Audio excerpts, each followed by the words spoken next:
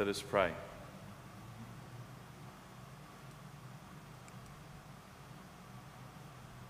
God, our lives are just so full.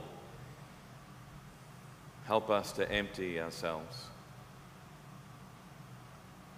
Help us to be empty. May there be more of you and less of me in the things that I say. And may your story become our story. In Jesus' name, amen. Friends, the story of Good Friday is a story of loss.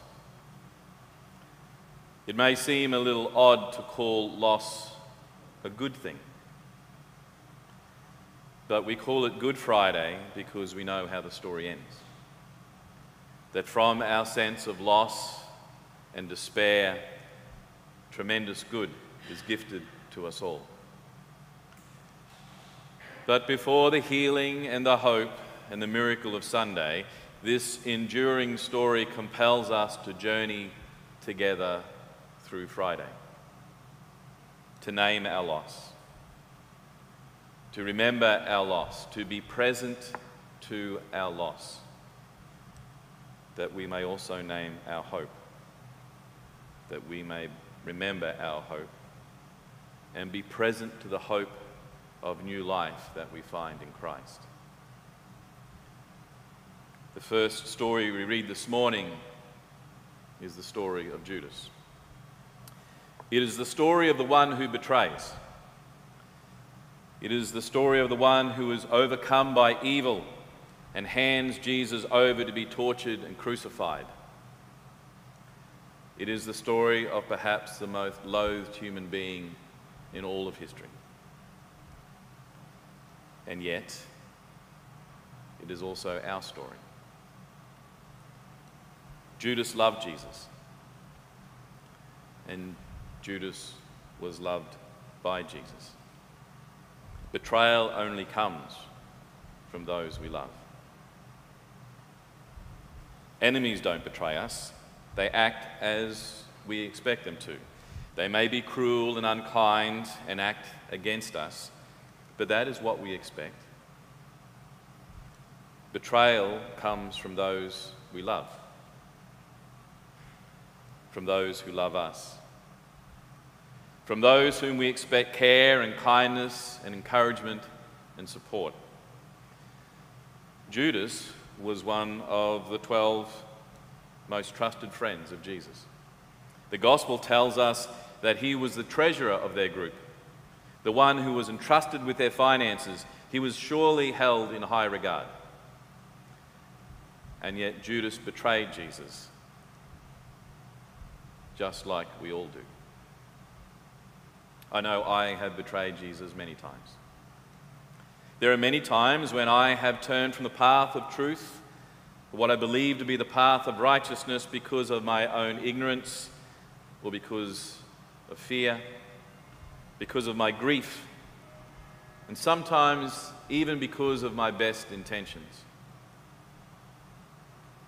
But there are also times when I know exactly what I'm doing, and I choose to be selfish and greedy and prejudiced and unkind. There are times when I do not want to forgive. There are times when I do not want to love. There are times when I become disappointed or angry with God because I am disappointed and angry with my own life, or disappointed and angry with the world, and I need to blame someone. Things aren't working out the way I wanted, and someone needs to be held accountable. Someone needs to pay. I wonder if this is how Judas felt. Surely he had high hopes for this Jesus project. Like the other disciples, he undoubtedly gave up much in order to follow the call of Christ. He had laid aside his own hopes and dreams to follow this itinerant rabbi, but things had obviously not turned out the way he expected, the way he had hoped. His dream perhaps was for Israel to be restored. He thought Jesus was going to be the kind of Messiah to sit on the throne in Jerusalem. But through the actions of Jesus, perhaps Judas realized that that was not to be. Maybe he had lost hope.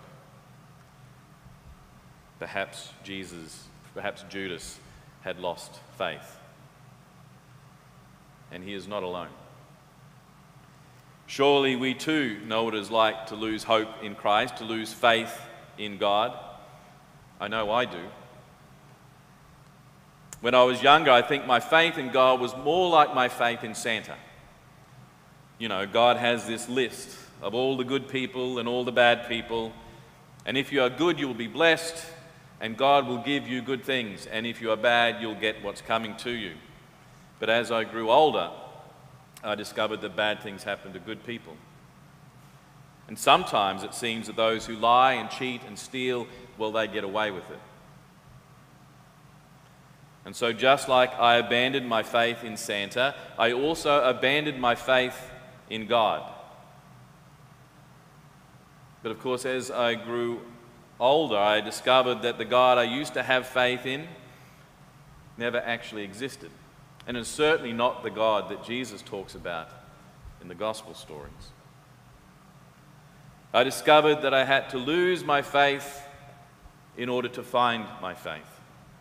And I believe it is a journey that we all must go on. We must abandon this idea that faith in God will protect us from pain, from fear, from grief, from brokenness. In fact, when we read the Gospels well, we discover that often the life of faith can lead us towards grief and pain and brokenness. Because by following Jesus, this is where he leads us. Through the darkest of valleys, so that we may walk alongside those in most need. Losing our faith is necessary in order to find faith. Jesus was not the Messiah that Judas was hoping for. Jesus is not the Messiah that the world is hoping for.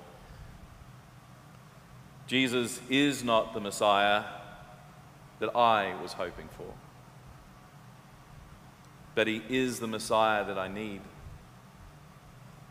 The Messiah that the world needs. We just need to be willing to lose our faith in the God we want in order to discover faith in the God that we need. For all who have betrayed God, for all who have lost their faith, this story is for you.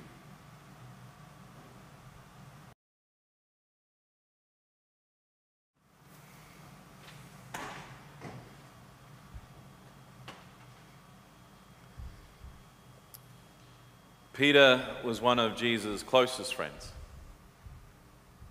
He had been there from the beginning. Peter was one of those who left their nets by the side of Lake Galilee in order to follow Jesus. Peter was the one who would always speak up, who always asked the dumb question, who had the courage to offer the wrong answers. Peter was the one who stepped out of the boat. Peter was the one who drew his sword to defend Christ. He was one of the inner circle. Jesus seemed to confide in him. He went on to become one of the key leaders in the early church. Historians claim that he was the first bishop of Rome. And yet, here in this story, he denies Jesus. And in doing so, denies himself.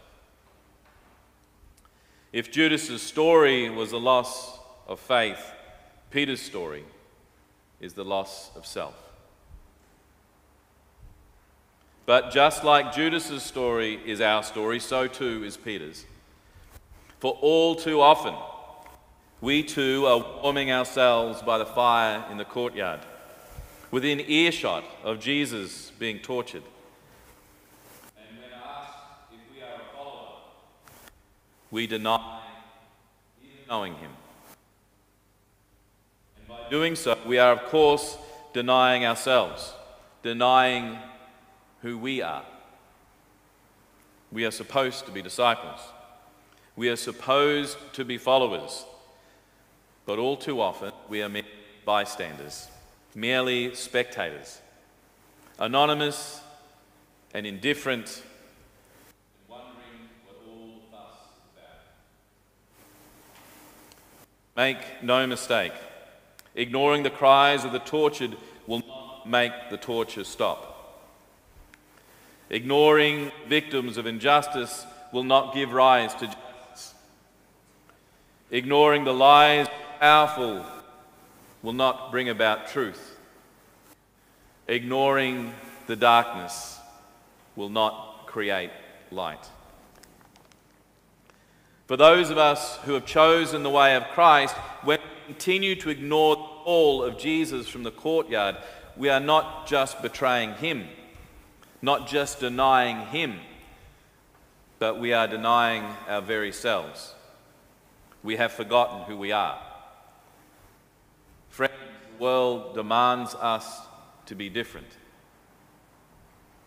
In Matthew's account of this event, those warming themselves by the fire recognize Peter's accent. And that is why they ask if he is a disciple.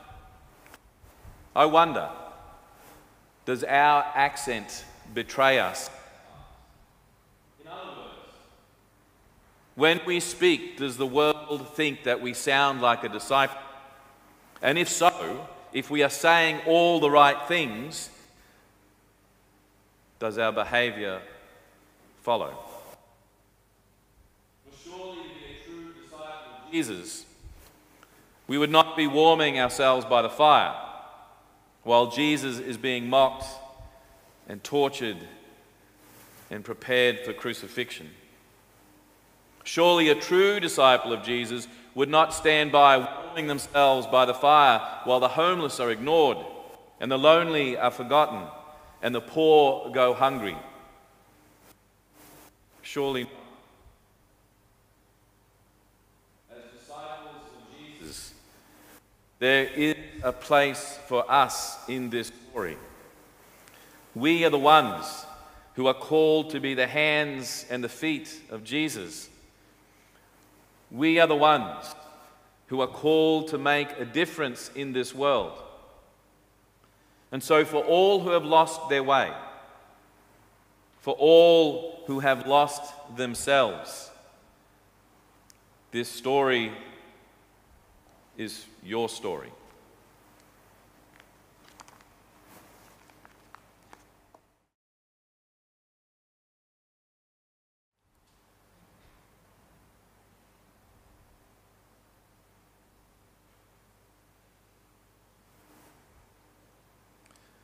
When Mary stood at the foot of the cross, her sense of loss must have been overwhelming.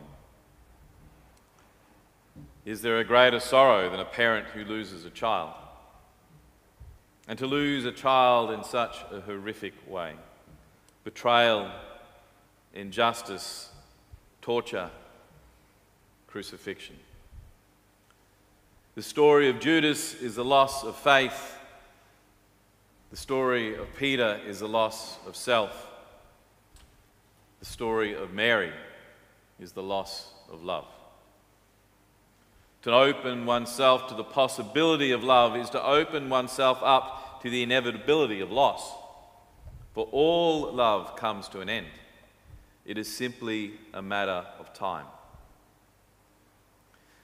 Some love comes to an end simply because something that we have done or endured, a betrayal, a grief, a misjudgment, or perhaps even a growth or a movement. Something has changed us such that love could not be sustained. Sometimes love comes to an end because of something that was done by the other. Again, a betrayal, or a grief, or a misjudgment, a growth or a movement. Something has changed in them. Sometimes love ends because someone has died. It doesn't mean that you stop loving the person who has died, but it does mean that your love is not returned, at least not in the way that it used to be. Sometimes love ends because something inside of you dies. You are not capable of loving that same person in the same way anymore. Not in the way that you used to. Not in the way that they want you to. Every time we enter into a relationship where we choose to love, we are also choosing the grief of that love ending. In the end, we do so because we believe that love is worth the grief. Christians believe there is a love, however, that never ends. The love that God has for us. This love never ends because God never ends. And this is the love that we see in Jesus. But for everyone who has endured the grief that happens when love ends, for all who have experienced the loss of love, this story is for you. In the synoptic tradition, the last words on Jesus' lips are a forlorn and despairing cry for someone who has experienced great loss. Eloi, Eloi, lama sabachthani, my God, why have you forsaken me? Jesus knows the loss of faith. Faith in a God who always protects and always makes sure nothing bad happens. Jesus knows the loss of self. He could feel every ounce of himself emptying with every drop of blood. Jesus knows the loss of love, for the cross is the most loveless place on earth. And so for all who have endured heartache and pain, brokenness and fear, doubt and regret, abandonment and abuse, Jesus joins with you. And his promise is this: you are not alone. But friends, bear with me, for this day is not the end. This day is not the last day. Today is Friday and the sky is dark and the pain is insufferable and it seems as though all is lost. But it isn't.